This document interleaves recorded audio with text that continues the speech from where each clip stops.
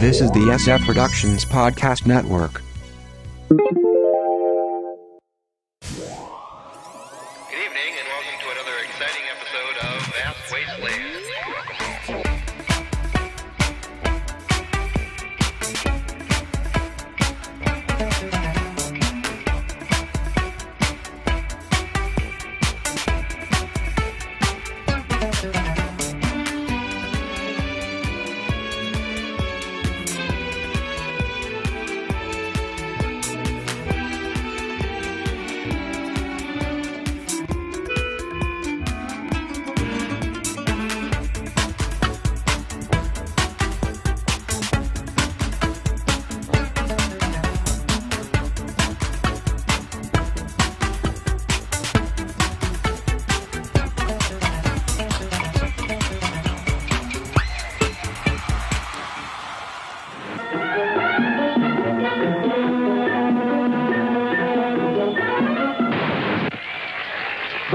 Secret Square.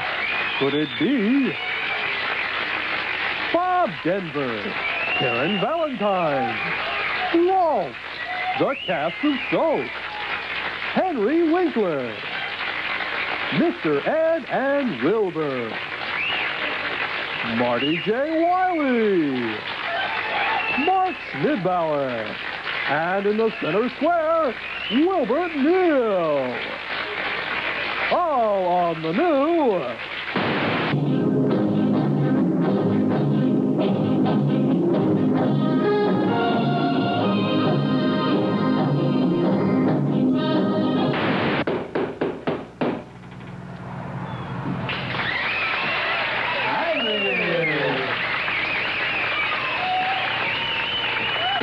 Is Tuesday at 6, Wednesdays at 10, Thursdays at 3. At Darren Pamela Furton.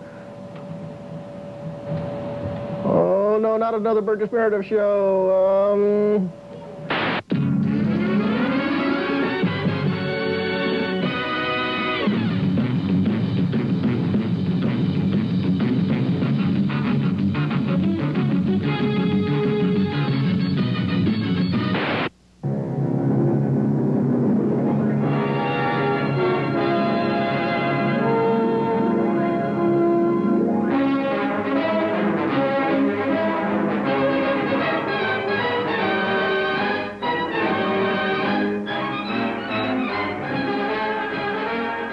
Welcome to Vast Wasteland, the show that shows trash culture of the 50s. No, it's the show that gets into popular culture. That's right. Not this trash culture, popular culture. And anybody that makes a comment like we're talking about trash culture of the 50s obviously hasn't watched the show. That's right. So, get your facts straight. That's right. I'm Mark Smidbauer. And I'm Wilbert Neal. And tonight we're going to talk more about Marvel Comics. Yes, I bet you're saying, hey, I thought this was going to be one of the TV deals, one of the TV shows. Well, Marty was kind of under the weather, and so we decided, we'll get the regular schedule back to normal real soon, believe me. Yeah. any sure we will. Real soon. So, let's see. Well, before we get into the big extravaganza, I want to tell you that we're on Tuesdays at 6. Wednesdays at 10. And Thursdays at 3 p.m. here on ACTV, Cable 21. And also, if you want to write into us and maybe you want to refute some more lies that were told in that rag. That's right. That's right. You want to write into Box 151411, Columbus, Ohio 43215. That's right. When speaking, I don't want to say the name of it because the name of the publication, because I don't want to publicize it. That's right. The truth. A certain periodical in this fair city did a story on ACTV as a whole, and let's see. They don't really talk too much about our show, but what they did talk about was incorrect. They talked about the fact that we talked about the trash culture of the 50s. Yes. And as we told you, it's popular culture. mostly 60s and 70s. We really don't talk about the 50s all that much. And that's because we just weren't really born yet. I was born in the late 50s, and then I was born in the mid 60s. So really, Marty was born in the early 60s. So there we are. So really, we have no frame of reference. That's why we mostly don't talk about the 50s. We just have nothing to say at that point. And there was another thing they said in there. Oh yeah, about series. Or about the fact that you had to pay to use this station. This is a little plug for ACTV. Actually, if you do a series on ACTV, you don't actually have to pay. You don't pay for studio time. Let me make that very clear. You basically just have to pay for the tapes. That's right. Which is why you too should work, or not work, actually just come out here and do a show here on ACTV. It's the public channel. That's Anybody can do it. That's right. Even us. So, that's right. And so we just wanted to get that off our chest. And there was another thing. Yeah, by golly, another thing here. We're getting a lot of publicity. Unfortunately, it's all negative.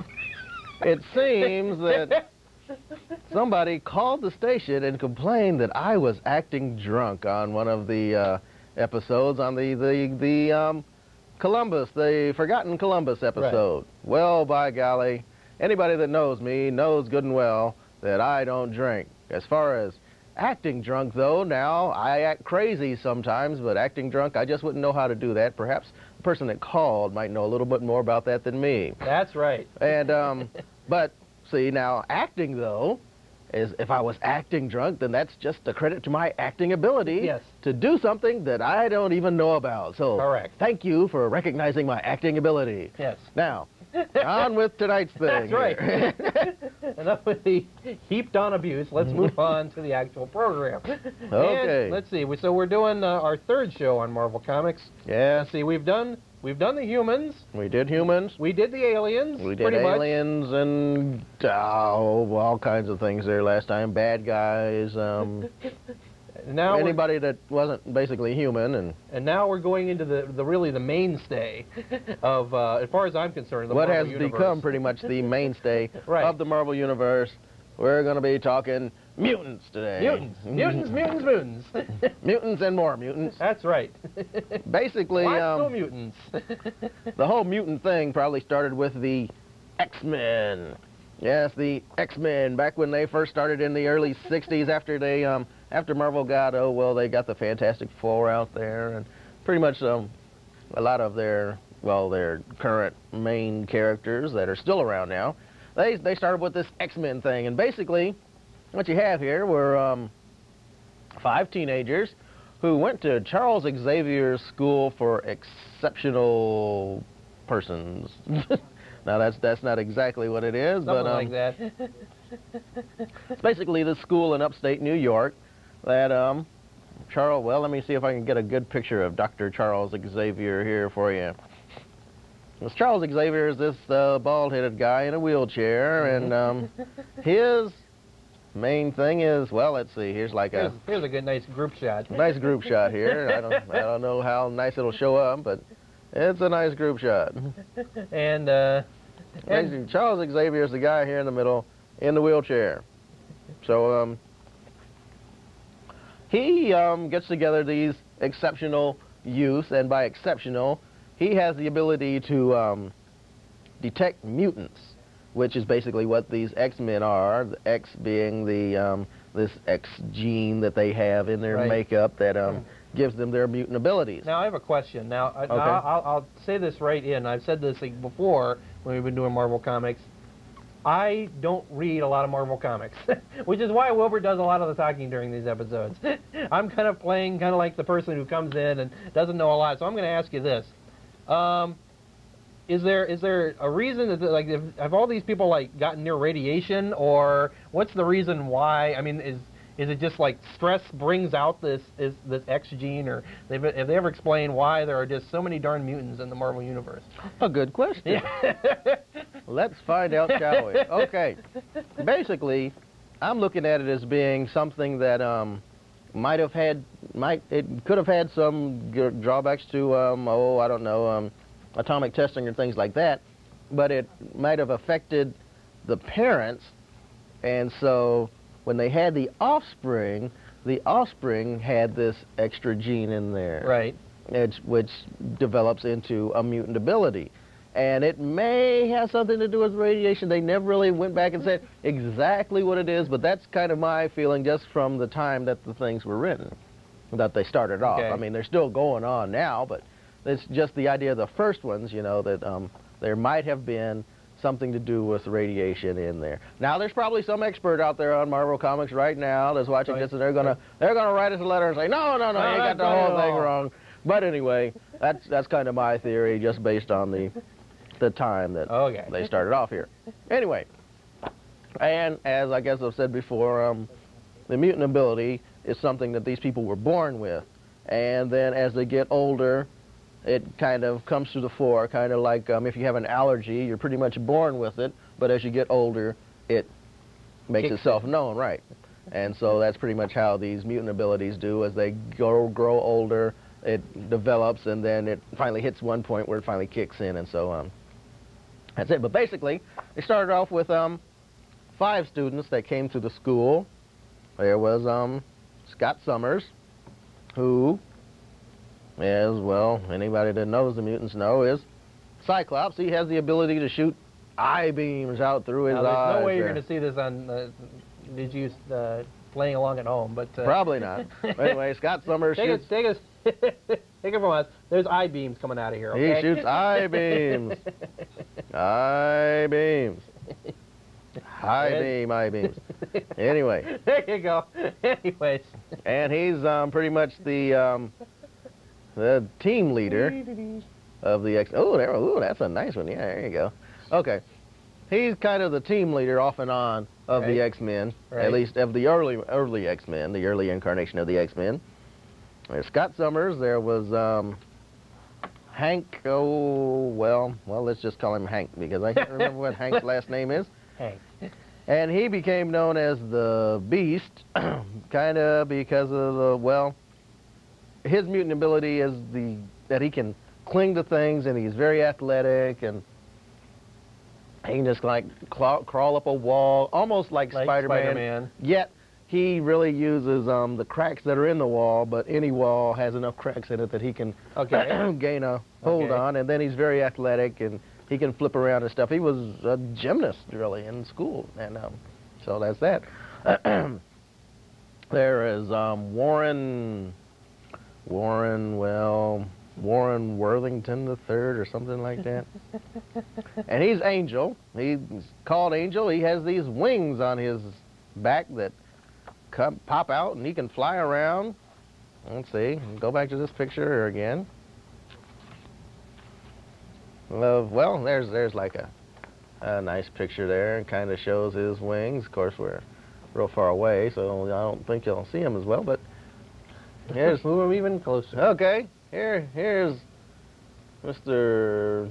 Warren Worthington III there, and now wasn't there another? I'm thinking there was another character called the Angel, like back in the 40s. I'm trying to find a reference to him, but it is quite possible. That is quite possible. And he was he looks kind of like a snowman down here, really, but he's Iceman, and so he's known now. He can there we go. Lower his body temperature immensely. There we have the Angel, and he was a 40s character from Timely, which became Marvel. So I'm guessing that might be some. There may well even be some sort of connection between this guy. Yeah, that's quite possible. They probably rehashed the name, and like you say, it could be some. It could be like a grandfather or something like that. There you go. Okay, but Iceman, he can lower his body temperature and actually hurl snowballs or ice balls or something like that. He can create ice flows that he can travel on. He can skate around and things, freeze the ground around him, and really kind of a formidable guy. Just don't get him around heat. Yeah, and that's a problem. Then there's Jean, Marvel Girl, and her ability, she has telekinetic abilities, and she can also read minds and things like that. But which pretty much, if you were a female superhero back then, you had to have some sort of telepathic powers, because you didn't see the girls going out and punching out guys, punching out supervillains. You just didn't see it. I mean, nobody did that then. Exactly. Sue Richards had her. She turned invisible. She turned invisible, and she could create force fields. Right. And but it was basically defensive type powers. Yes, exactly. And Jean can, she has these telekinetic abilities, and she can also read minds. It's like, she and Charles Xavier, well, Charles can just read everybody's mind. He has just the greatest brain in the world. That's his mutant ability, the great brain ability. And then he has this computer that helps him to detect mutants, but before he was kind of doing it himself, and then he can telepathically send messages, X-Men, I need you, or something. There's danger, hurry. And anyway, so back in the days, he kind of had a thing for Jean, but as time goes on, Jean and Scott got together, and they're pretty much a main couple in the X world, the X universe there. Okay. And, well, it got to one point where, let's see, let's delve here. A little delving. Into history. Pull out the history of the X-Men. official handbook of the Marvel Universe. This is the third of the official handbooks. The first being a paperback, the second one being all in comic book form. This one is loose leaf notebook form. Now, this is something I want to mention just in the format of this. Now, this is not at all a cut on Marvel because both DC and Marvel do this all the time. Yes. But I think that DC did the loose leaf who's who type thing just before Marvel did this. Yes. It's like they feed off each other all the time. Right. Somebody came up with the idea, and the other one said, "Ooh, that Hey, sounds that's a good idea. Let's do it too." So let's do it too. But who thought up the thing first? Right. We don't know, but Marvel DC did Punisher, DC did Lobo. Yeah. I mean, and then when we'll compare and contrast these Right. characters as we go on. But okay, the first makeup was pretty much the 5 as I'd mentioned. Right. Ooh, this is glossy, so I don't know if that's the gonna... odds of this really picking up. That's picked good. up Okay, that does real good. And there's Mr. Great Brain himself right up here. And down here we have Mimic, who kind of showed up one time, and he had everybody's powers all in one guy.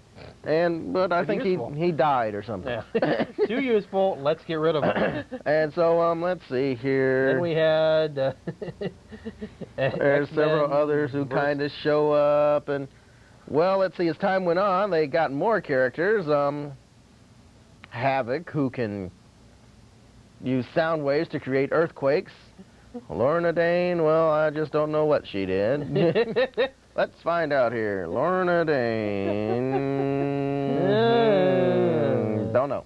Okay.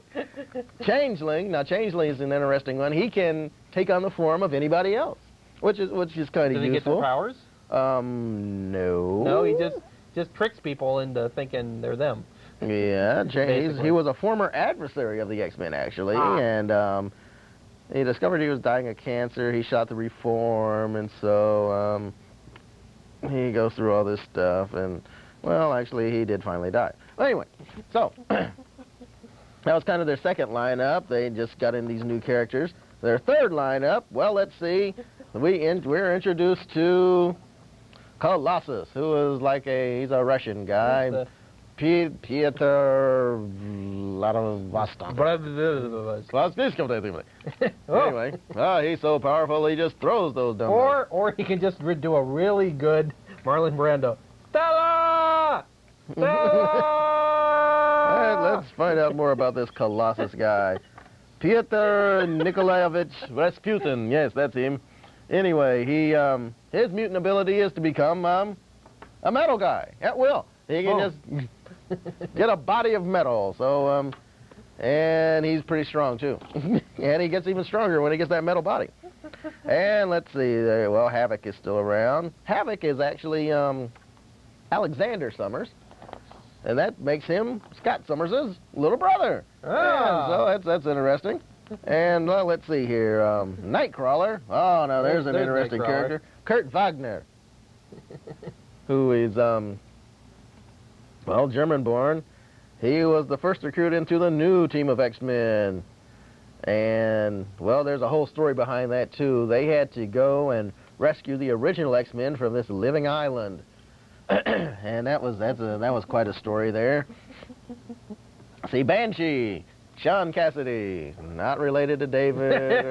or the other Sean Cassidy. Or the other Sean Cassidy. Because he just has a piercing siren call that he does, and by golly, let's see, that's That's what he does. Banshee's his name. And as we know, a banshee is a wailing kind of deal, symbol of death or something, right, for the Irish. Okay, Sunfire, who was a Japanese guy, probably kind of related almost directly to the dropping of the bomb on Hiroshima. Yeah, He just yep.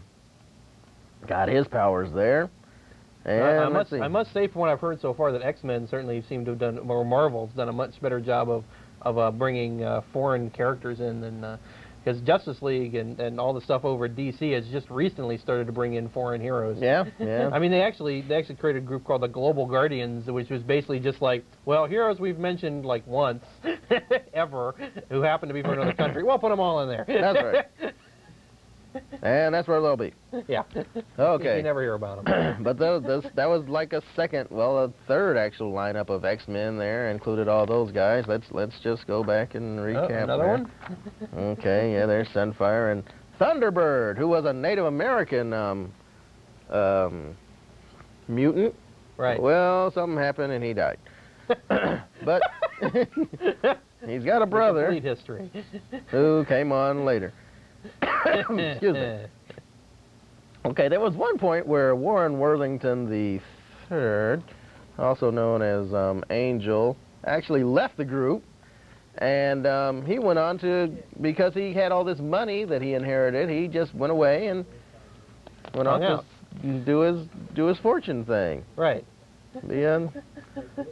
Be just a rich guy. But he ran afoul of a bad guy who we'll just mention later here. Nightcrawler also, let me go back to him. His not only he looks evil, he has the ability to teleport. And when he does teleport, it leaves this nasty sulfur smell. Really? Yes. Oh, yikes. And it makes it sound like bamf. That's the sound that it makes. Bamf. You can just bamf all over the place. What a bizarre power. Here's kind of a picture of Nightcrawler bamfing up here in the corner. Doing some bamfing. Yes, bamfing with the best of him. There he is, right there, in his little bamf cloud behind him. Amazing.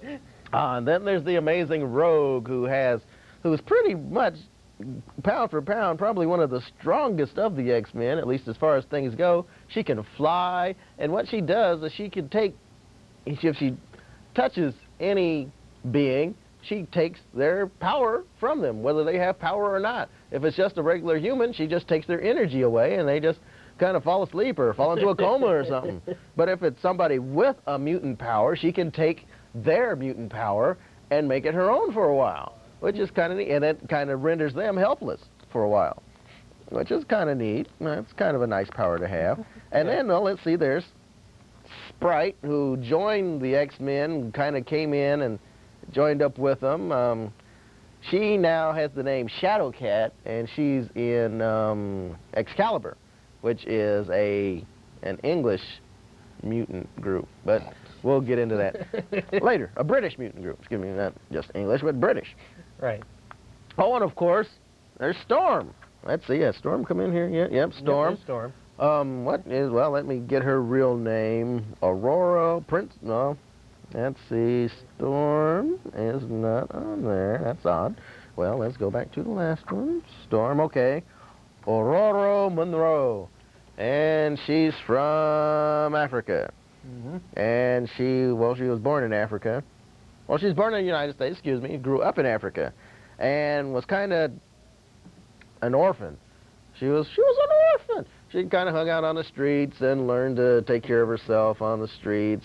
She can pick any lock in the world, and she's really kind of a formidable thief. And her one great weakness, well, her mutant power is the ability to control weather and create weather, actually. And she was kind of revered once she found her power as a god, kind of, by some tribal groups in Africa. But and they found her. Charles Xavier found her, brought her to the United States.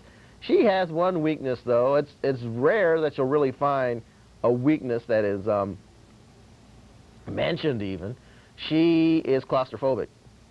very, very badly claustrophobic. If she's in a closed-in space, she just goes crazy. So that's Storm. And she's also, she became a leader of the X-Men for a while when Scott left to pursue other things. She became a part-time leader of the X-Men. All right. Let's move along here. Okay, let's see. Well, by golly, at one point, old Charles Xavier miraculously got out of his wheelchair, and he kind of became a team leader there for a while, too, which Storm kind of, well, she kind of didn't like the idea, but, well, she was happy that her former mentor was out and about and everything, so she just kind of put up with it. And Magneto, well, we haven't mentioned any of the bad guys yet. I suppose we should. If nobody else, at least Magneto. Magneto is the master of magnetism.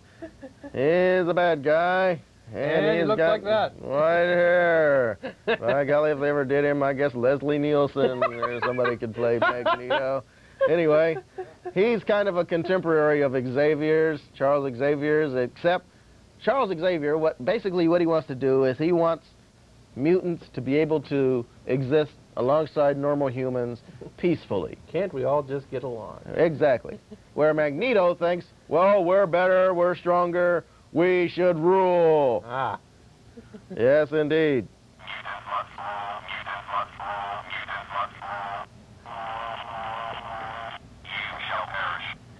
That's what he says to the guys that don't like him. Yikes. Anyway, Magneto was pretty much the first bad guy that the X-Men ever came across, and since then they've been crossing paths, and at one point he reformed enough to think that Charles might be right. So he joined up with the X-Men to help them in their quest for getting along with humans. But along with that, people always say, well, wait a minute, you're Magneto, you're a bad guy, so those X-Men must be bad guys too. And so they started thinking of the X-Men as outlaws. And that just started a whole big mess to-do and mess and everything. But for a while there, Magneto was actually considered a good guy, and he was kind of a leader of the X-Men at a point. Okay, now moving right along here, we've got, well, a couple more joining in here. Psylocke, who has the ability to probe and sometimes destroy the minds of others. Well, at this point, she was just simply able to probe their minds. Here she is, right over here. And over here, we have Dazzler, who is, has the ability to transform light into power. And she can also create amazing light shows, which is something that a lot of mutants since then have also the ability to do, to transform light or sound. Well, she transforms sound into light, I guess that's what it is. And so she can use that to blind or to amaze, because for a while there, Dazzler was, she kind of came in the mid-70s because they kind of did disco shows around Dazzler, and she became a star in her own right. She was a performer at that point. She was a singer and all, and she did her own light show, so it was really probably good for her. I mean, easy for her to do, and people were just amazed, and she didn't have to pay anybody. So, hey, there you go. That's kind of her view. And then, okay, down here we have another guy, Longshot, who comes from another dimension, and it's kind of strange, really. He's from a dimension where TV is reality, kind of. Wow. And so kind of like this show. it's just kind of an odd thing. Let's see if they. Nope, not at all. They don't go into that a bit. Let's see here. Okay, he's an artificially created humanoid from another dimension. Longshot is one of the few X-Men who was not Earthborn, an Earthborn mutant. He joined the team upon arriving on Earth in an amnesiac state, and let's see, he teamed with the X-Men in overthrowing the rule of Mojo in his native dimension. And as they go on with the stories, you find out that it's a dimension, and Mojo kind of creates shows and creates androids to be in the shows, but the androids are kind of sentient beings after a while. And they don't like being controlled, and so they always try to escape, and sometimes they do get out, and other times they don't. Okay. Let's see here. Who do we have left? Well, okay. I know one we have left. At least one, okay. Wolverine, let's say, he's gone through many changes in his time. When he first appeared, he was fighting the Hulk, and he was kind of like this guy. Yeah, well, let's see. Nope. Actually, kind of like this one. This guy.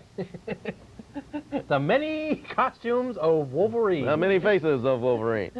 And he was just he was up there in the Canadian outback. Wolverine is Canadian, or at least lots of them. He's just done that, and Wolverine, his name is Logan. That's the only name that we know him by. By golly. You mean we're done already? You're kidding. Wait, you haven't Hard to believe. touched on the surface here. We're going to have to actually go on to another one. Oh, by golly. Another Marvel show. I guess we will. Okay, well, I guess we'll have to get into Wolverine's amazing and the rest history later. Yeah. Gee. Next time we're going to be talking with all three of us talking about the history of cable television. Yeah, at least as far as we know now. As far as we know, but who knows what'll be on next time. It could end up just being another one of those Columbus things. Yeah. Acting drunk or something. Well, for all of us here at Vast Wasteland, we'll see you next time. Good on, everybody! Good on! Good evening, and welcome to another exciting episode of Vast Wasteland.